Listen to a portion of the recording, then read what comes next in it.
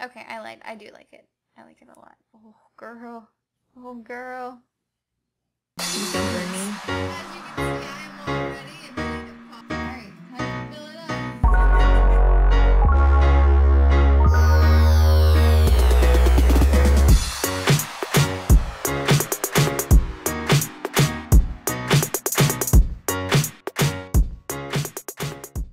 Hello everyone and welcome back. My name is Ashley and I am here, as you can see, all by my lonesome. But it's okay because today's DIY is actually for part of one of the surprises for my usual counterpart, Miss Bonnie.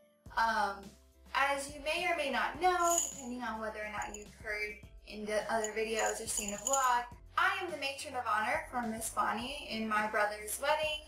It's very exciting, and with that honorable duty, I also get to plan and throw her a bachelorette party. This is the surprise party that she is going to be having. It's a surprise in where she doesn't really know what I will be doing for her, and she doesn't know how it's all going to play out. So what I'm going to actually DIY is her bachelorette invitations. This is fine to go up now. The bachelorette party isn't for another few weeks, but it can go up now. She'll be able to see it. She just won't be able to see my upcoming haul video of the bachelorette supplies that I ended up getting for her party. You guys won't be able to see that until after the bachelorette, of course, but let's get right into it. So the supplies you'll be needing for this is going to be some cardstock. I got some skin tone cardstock for what I will be doing for this DIY. You don't have to necessarily get all sort of spectrums of the cardstock, but if you want to, you definitely can. I just have lots of different types of people coming to this bachelorette party, and I want to feel all-inclusive. And also, I'm not a big fan on doing pure white for a skin tone, so we'll probably leave that one out. But anything that's like a natural shade that a person would come in this beautiful world we call Earth is what I have gathered here for this party. Another thing that you will need is some stamps to mail off your envelopes.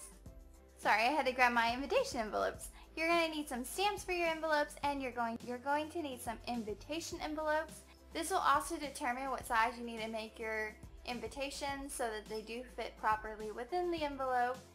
So those are always a good thing to grab beforehand so you don't make them too big or too small.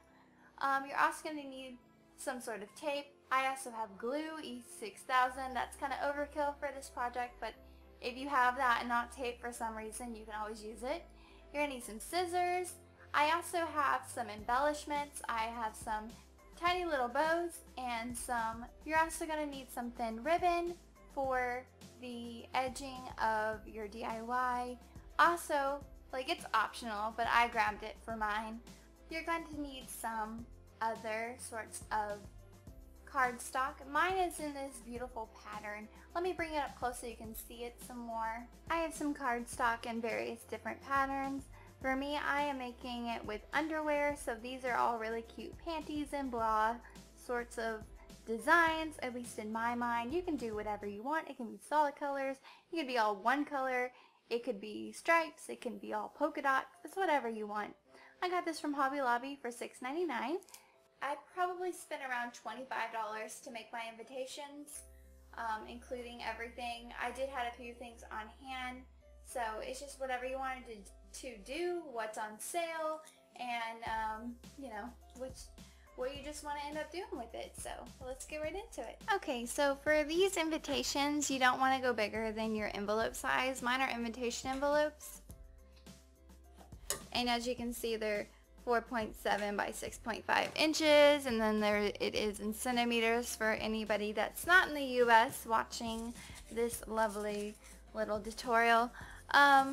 And then of course I pulled out a sheet so I could have it, just to make sure that everything is correct in its sizing. We're going to start by picking out one of our colors. I think I like this color a little bit more. I mean, both tones are really good for skin, but I think I'm going to start off with this. And then it is double-sided, that's the good news.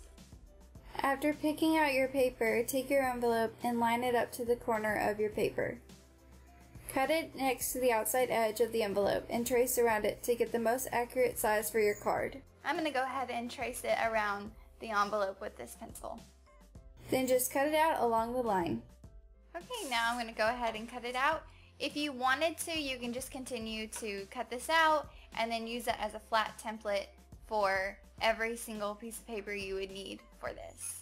So it looks like I could probably get like a good 3 or 4 pieces out of this one blocky piece. I did have to cut an extra little strip off the side to make it fit correctly, but just make sure when you do it you measure at least the exact size of the envelope and then cut down just a little itty bitty bit that you would need to get it to fit snugly and not warp the envelope or just not fit at all, because you don't want to have it too small, then it'll look a little silly. Okay, now that we have our piece of paper set to the side, we have to decide on what we want our card to be. Mine is going to be shaped like a heart.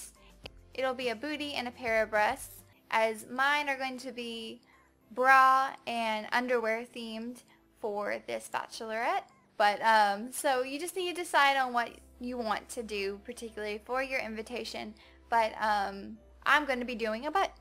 So a good way to do the booty of your invitation, a good way to do like a booty or a bust for your invitation would to be to fold it in half. I didn't crease it, but to fold the paper in half lightly and then to snip around the edges so everything stays uniform.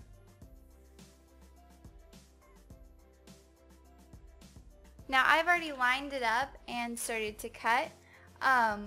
Unfortunately my camera shut off while I was doing that. Folds together and then start cutting is so it will be uniform and you don't have a lopsided pair of breasts or pair of buttocks.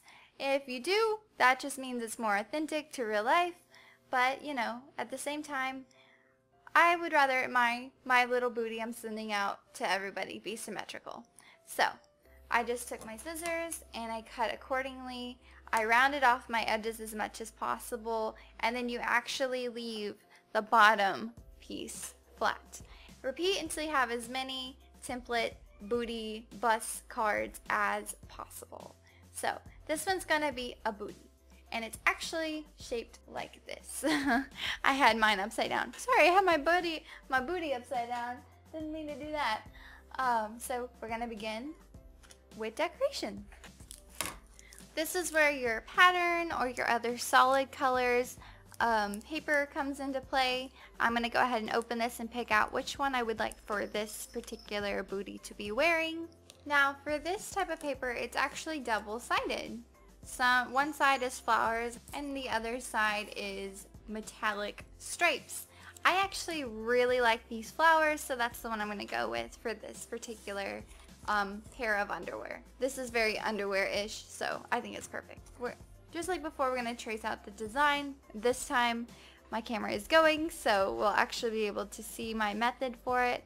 So what you're going to do is you're going to line it up onto your booty, and then you're just going to trace around the booty so you have a template of the template. You have a template of a template on your template. So just go ahead and just trace the little butt. So now if you can't see, I have the butt traced out at the top. That way there is no second guessing myself and understanding where I'm coming from when I start to trace this out. But you're gonna just trace like a regular panty underwear shape onto this piece of paper. And how you're gonna do that is you'll come down and make a triangle. Oh, I think I like that more.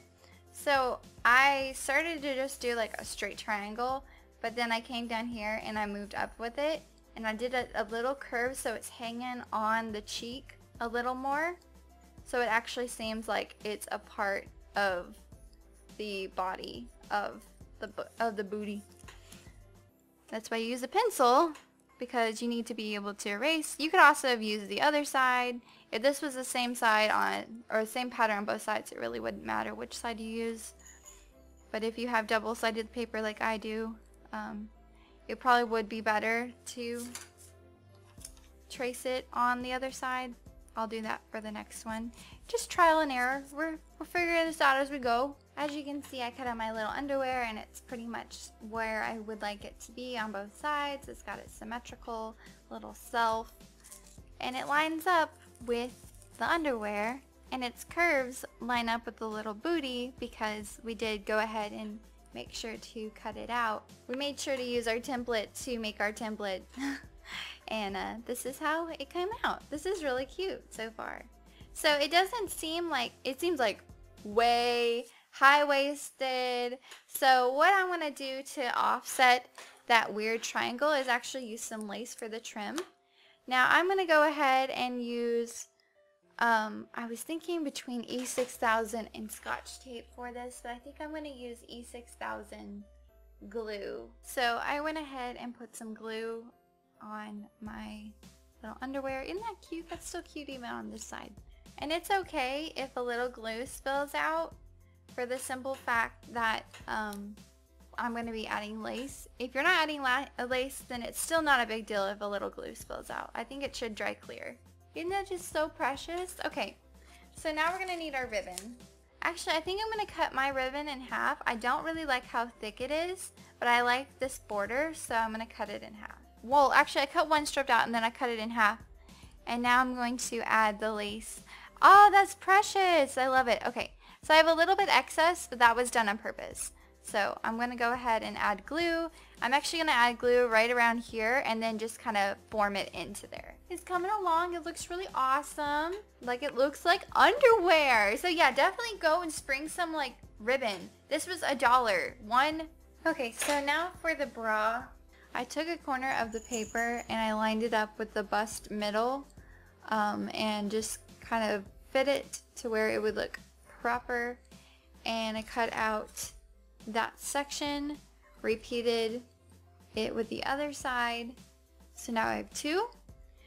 And then for the straps, I have one long piece to go from the side up, and then one small piece I cut in half to go from the corner to meet at this strap when it is laid down. So I'm going to go ahead and do that right now.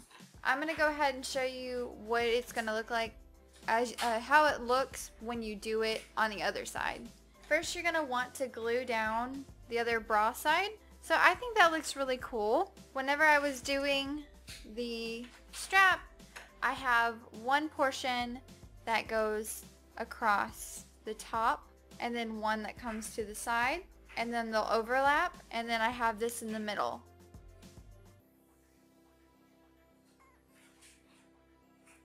So I'll just press this one on, and this is really cute. But I will be back with all my different designs in just a moment.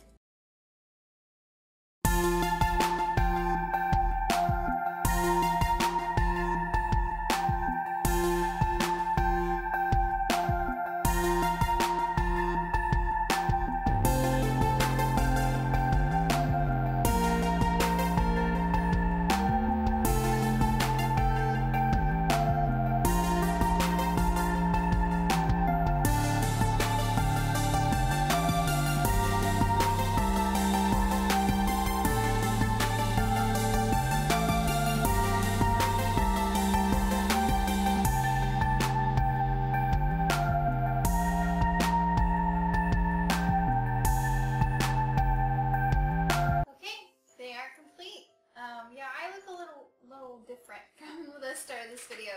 This video actually ended up taking me 2 days to make, for the simple fact that I've just been really busy trying to get everything ready for the bachelorette party, and this can be really time consuming. I made about 15 invitations. It wouldn't have taken me as long had I not had so many girls to invite. Also, it wouldn't have taken me as long had I had not started so late the first day. I started very late the first day, and then I didn't get to work the day after that. I had to meet up with someone, and then the last day was the brunt of the work, and I got pretty much all of it done. Now there's not really anything on the back. I'm still not completely finished, but I have written out at least 2 things, and I can't show you one of them because it has all like in my information and the party information on it, but I can show you the back of this one. What's really cute is, what would be really cute to do with your invitation is put some sort of saying that goes along with your theme. So mine are bras and panties, so obviously it's boobs and butts. So you can be very raunchy with it, you can be kind of classy with it. It's a bachelorette party, so I kind of went bold. One of them, it says get your booty to the party, except for it doesn't say booty. And then the next one says calm your, it's time to party. And of course, they're both really funny, I believe, and I think that the girls that are going to be invited are going to find it humorous, and they're going to think the overall end result was really sweet too. So, I mean, that's everything. I don't have anything more to say. If you enjoyed this video, please remember to like, subscribe, follow us on Facebook and Twitter and Google+. And I'll see you guys in the next one, whatever I make. Bye-bye.